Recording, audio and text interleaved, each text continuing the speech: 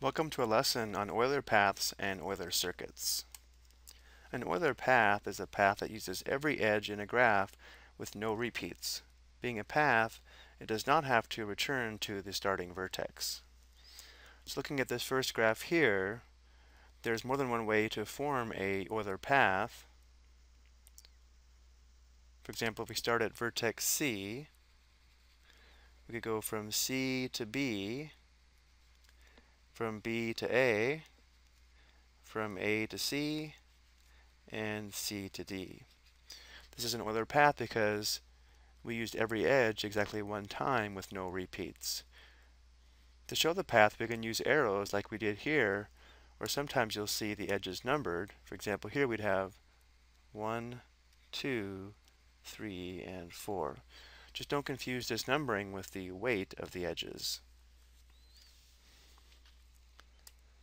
Looking at our second example here, if we start at vertex A, we could go from A to B, B to C, C to A to D, and D to C.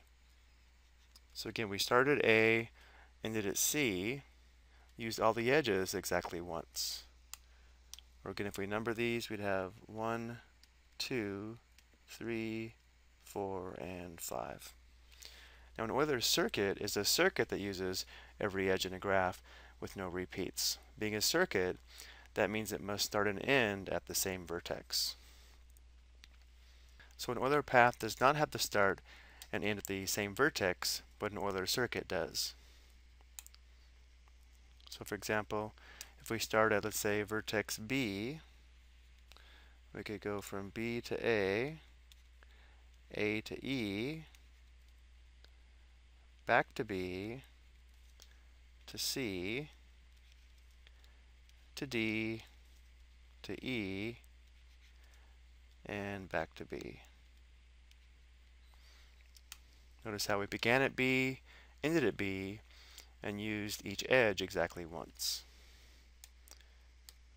So we'd have 1, 2, 3, 4, 5, 6, and 7.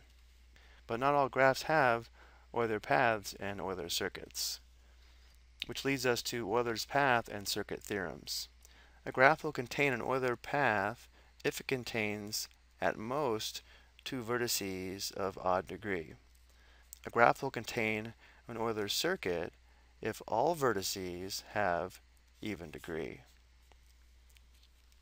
Notice how these theorems do not tell us how to find the Euler path or circuit, it just tells us if one exists. And just to review, remember the degree or valence of a vertex is the number of edges meeting at that vertex. Let's take a look at some more examples. We want to determine if each graph has an Euler path, and if it has one, we want to find an Euler path. So again, remember, we're first going to check to see if there are at most 2 vertices of odd degree. So looking at our first graph here, notice how vertex B has degree 2, so does vertex A, E, and D, but vertex C and F have degree 3. Notice how it does satisfy the requirement to have an Euler path. It has 2 vertices of odd degree, which is okay. So we can say the graph does have an Euler path, and now let's find one. So we want to start at a vertex and form a path that uses every edge exactly once. Let's say we try beginning at vertex B.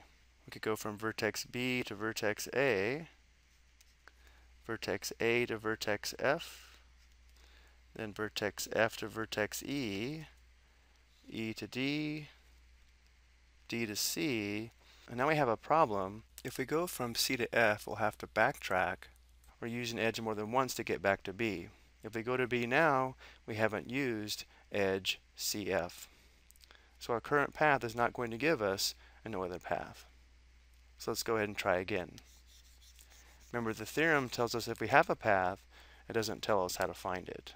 So now let's begin at vertex C.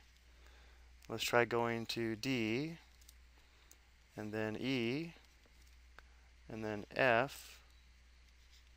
Let's go back up to C, and then from C to B, B to A, and A to F. I think we found it.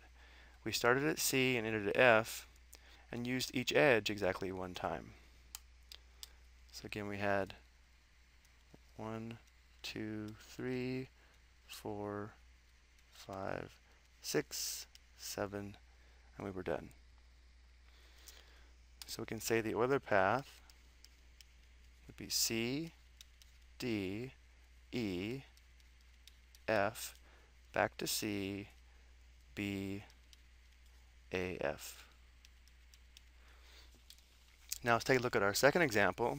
We'll begin by determining the degree of each vertex. So here we have degree 3, here we have degree 3, here we have degree 3. And actually we're done now because remember, we can have at most 2 vertices of odd degree. So we can stop here and say the graph does not have an Euler path. Now let's revisit Euler circuits. A graph will contain an Euler circuit if all vertices have even degree. We want to determine if each graph has an Euler circuit, and if it has one, we want to find an Euler circuit. We'll begin by determining the degree of each vertex. So we have degree 2, degree 2, degree 4, degree 4, degree 2, and degree 2. All the vertices have even degree, therefore this graph does have an Euler circuit. So now we'll find an Euler circuit. So we'll begin at one vertex, form a path using all edges exactly one time, returning to the starting vertex. So if we start at vertex C, let's go to vertex B, to A, to F, back to C, to D, to E, to F, and back to C. So we started at C, went to B, to A, to F, to C, to D, to E, to F, and back to C. So our Euler circuit. So the Euler circuit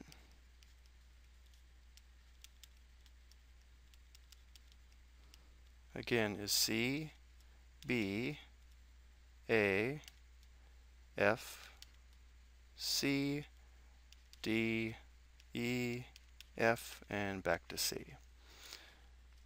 And you may have noticed this Euler circuit is not unique. Looking at our second graph, we can quickly see that vertex B has degree 2, but vertex C has degree 3. As soon as we know a vertex has an odd degree, we can stop. The graph will not have an Euler circuit.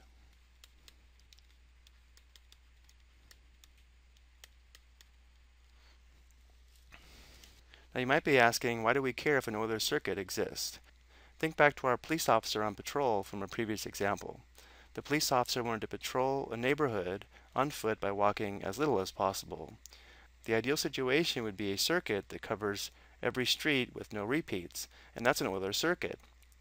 Luckily, Euler solved the question of whether or not an Euler path or circuit will exist.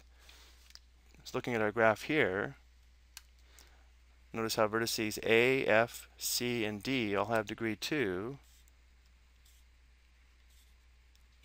Vertices B and E have degree 4.